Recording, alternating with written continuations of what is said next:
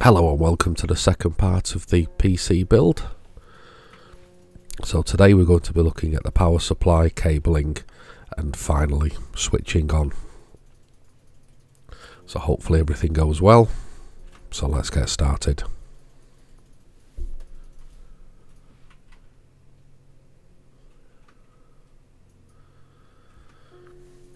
So the power supply finally arrived. We have a Be Quiet Straight Power 11 750 watt modular power supply. This should be ample to power the system.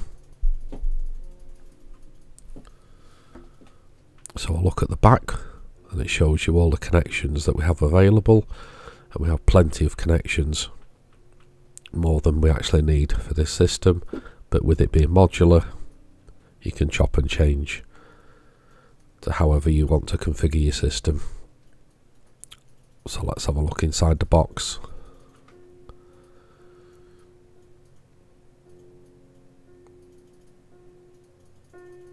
This box is quite heavy, so the power supply must be quite heavy. So I'm thinking it must be quality. So first bunch of modular cables. The mains connection, another bunch of modular cables,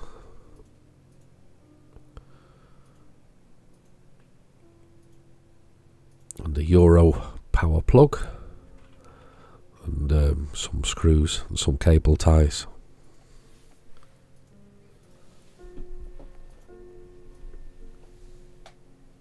So we won't be needing the Euro plug as we're in the UK. So let's get the power supply out and let's have a look.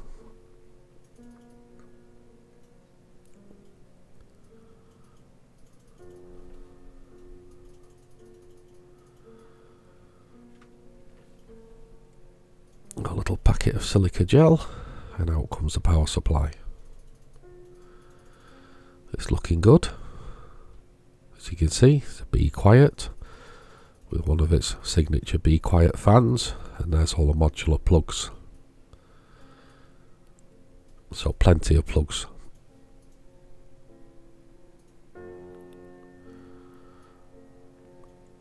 So we need to decide which plugs we're going to use in this system, as we don't need all of them.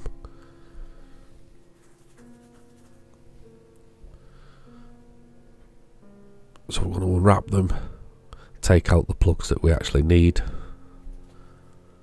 and we can put the spare ones away back in the box.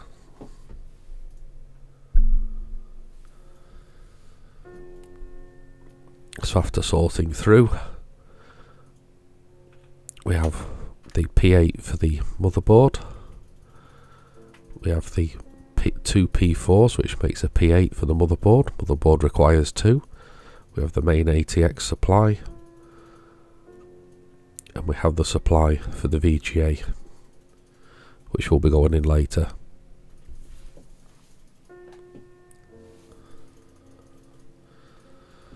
So we need to take the both sides off on this.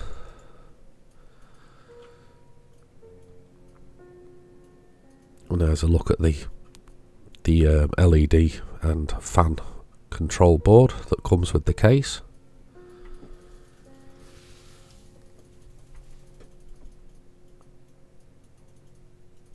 All pre-wired, and with a load of wires coming off it that we need to find homes for on the motherboard, as you can see, but those should be straightforward enough.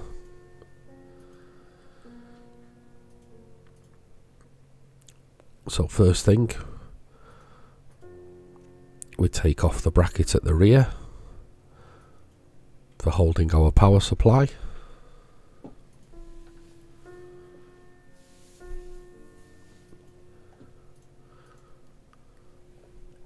And we screw this onto the power supply, and then we can fit the power supply back into the case.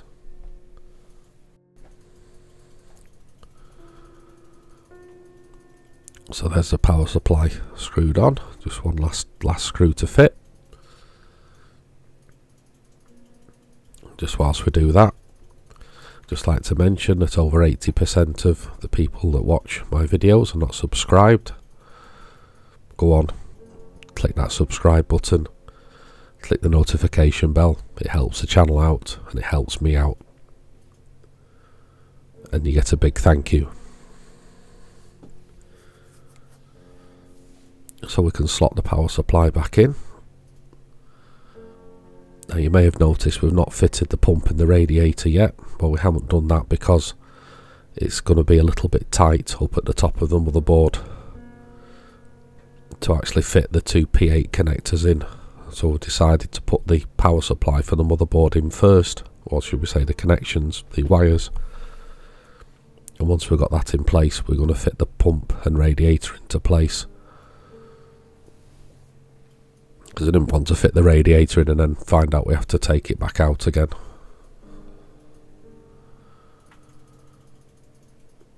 There was a few reviews online about the case being a little bit tight for space, and yes, we can see that, but that's what you get for buying the smaller case. But everything fits, it's just a little bit tight, that's all. So there's our two P8 connectors in and routed around the back for cable management. And now we can look at the pump and radiator. Now the pump actually isn't in the CPU block, the pump is actually on the pipes going to the radiator, which is quite a unique design. So there's our radiator, the Be Quiet Pure Loop 2 FX.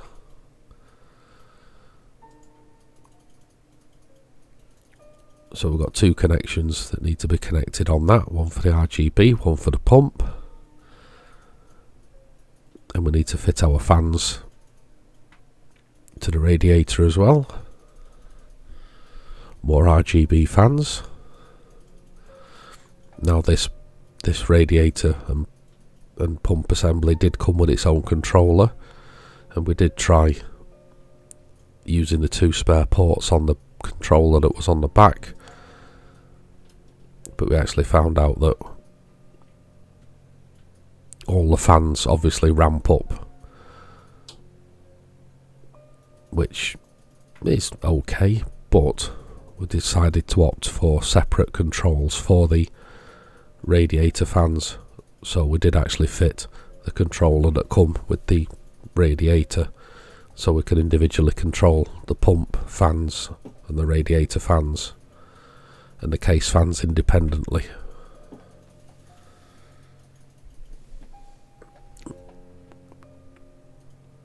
So we're trying to be careful not to damage anything.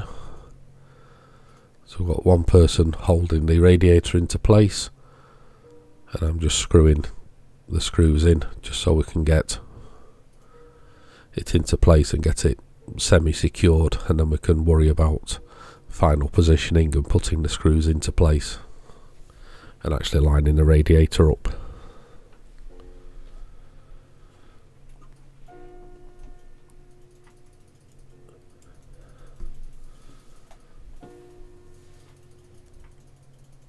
So there, it's just got some screws in, so we'll put all the screws in, and we're going to put the magnetic filter back on the top, and that's it, that job's done. So now for the CPU block. So we've got some thermal compound that come with it. Says it's enough for 1 to 2 applications, and they were right, it was just enough. So a nice pea-sized blob in the centre.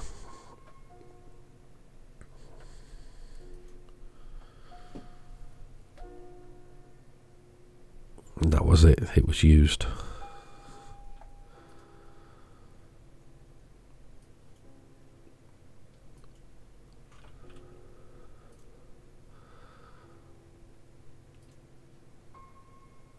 So we need to remove this protective film off the bottom of the CPU block.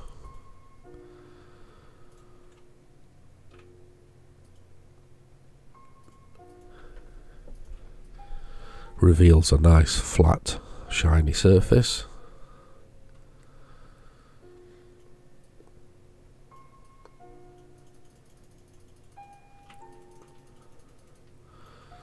Then we'll offer it up to the CPU, and we can just give it a little wiggle around just to start spreading the thermal compound.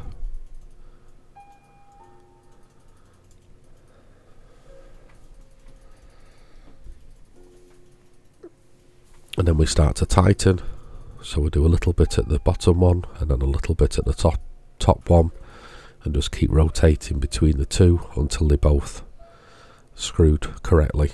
It won't allow you to over tighten it, but we don't want to tighten one side up and have all the thermal compound squeeze out of one side. Just want to tighten it down gradually and evenly, so the CPU block goes down as level as possible.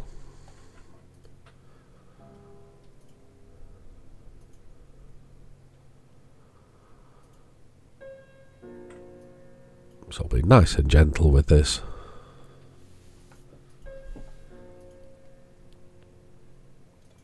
Until it can turn no further. And that's it, done. That's enough.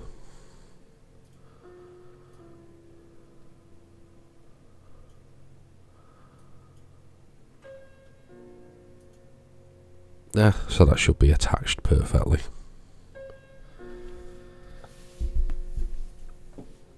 So that's looking good. So we've connected up the CPU opt for the pump. So we've got control over the pump, and we've connected the first of the RGB headers to the addressable connection. Now the next big cable that needs to go in is the main ATX power.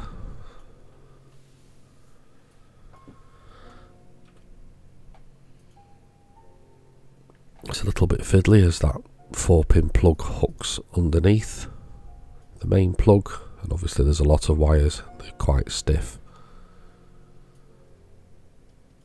But once it goes into place and it's cable managed, we won't have to worry about it again. So it should push down and click into place, and it has done. And there's it routed through the back, nicely cable managed, nicely hidden out of the way. And there's a view of the back of the power supply, and it's starting to get a bit of a nest down there with all its cables. So now we need to work out the cables that come from the case itself. The front panel USB, the USB-C, the RGB header, and obviously the power switch. So we've got those connected up and all cable managed out of the way.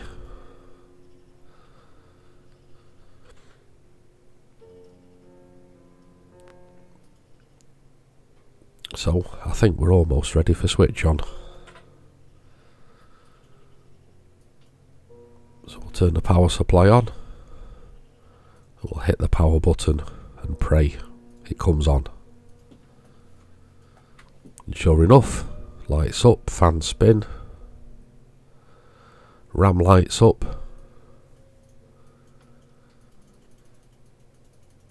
Obviously we've not got anything synchronised yet, that's to come. We didn't get anything on the monitor screen initially, but that's not a problem with these boards as they train themselves to the memory, and it reboots a few times on initial startup, just so it can learn what parts are on the board and learn what memory's in there.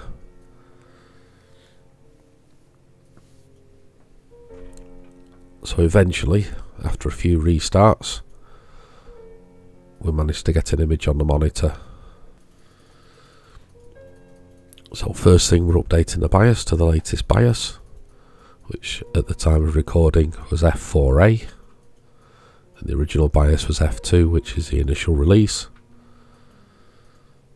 So we used Q flash inside the BIOS to flash this.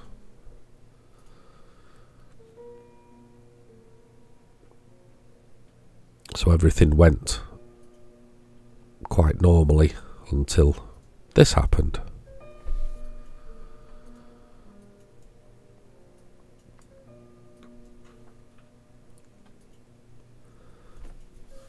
got a black screen for a while whilst it retrained itself, obviously because of a new BIOS flash.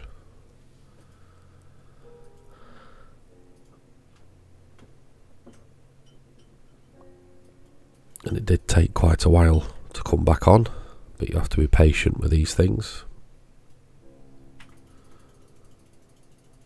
We've got a flash of the Gigabyte logo. I think another restart. There's another restart. So you shouldn't panic when this happens. But then we got this, a UEFI boot agent. And we were like, oh dear, what's gone wrong? So we did a quick Googling, and somebody suggested hard power down and power up a couple of times. This didn't work. We tried resetting a couple of times and this didn't work.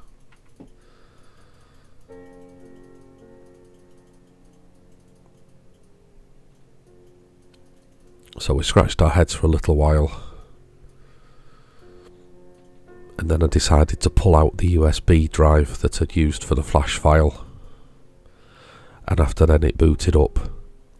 So what I'm thinking is that because there was no operating system on the SSD, it was trying to boot from the USB drive, and obviously there was no bootable file there, so it was doing this. So I think once we've got an operating system on the SSD, this shouldn't happen again. But after pulling out the USB drive, this went away and we were able to boot and get back into the BIOS again and set up some basic settings like the memory and check the fan curves and enable XMP for the memory timings.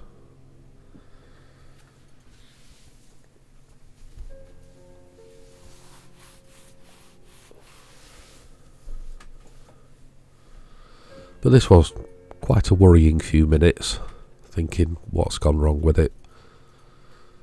But it was just as simple as the USB drive being still plugged in.